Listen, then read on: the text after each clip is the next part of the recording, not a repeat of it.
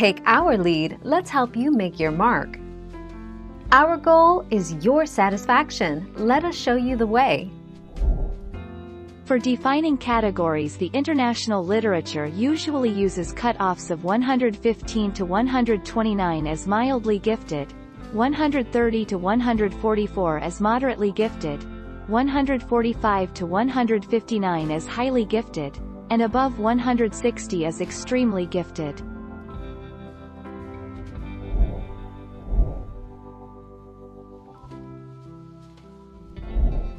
Take our lead. In most countries, the prevailing definition is an intelligence quotient, IQ, of 130 or above. Increasingly, however, schools use multiple measures of giftedness and assess a wide variety of talents, including verbal, mathematical, spatial visual, musical, and interpersonal abilities.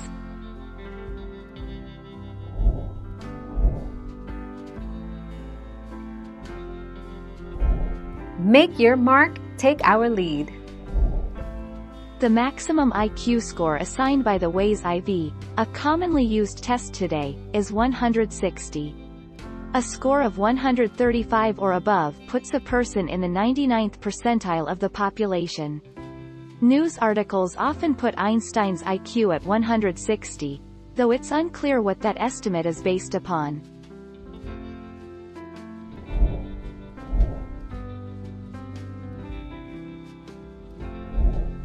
Take our lead.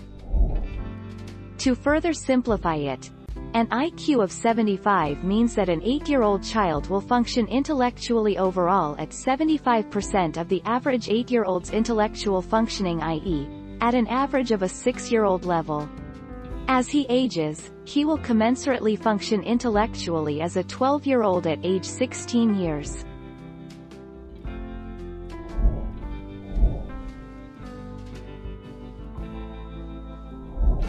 Let's help you make your mark.